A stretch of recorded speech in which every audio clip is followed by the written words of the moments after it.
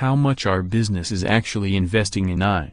Constellation Research is conducting a survey to find out how much businesses are investing in AI and how those investments might impact the organization. No hype, just fact. Artificial intelligence in simple business terms. AI has become one of the great, meaningless buzzwords of our time. In this video, the chief data scientist of Dun & Bradstreet explains AI in clear business terms. Read more. If you are an individual with authority or influence over technology strategy in your organization, please take this short survey by January 10, 2018.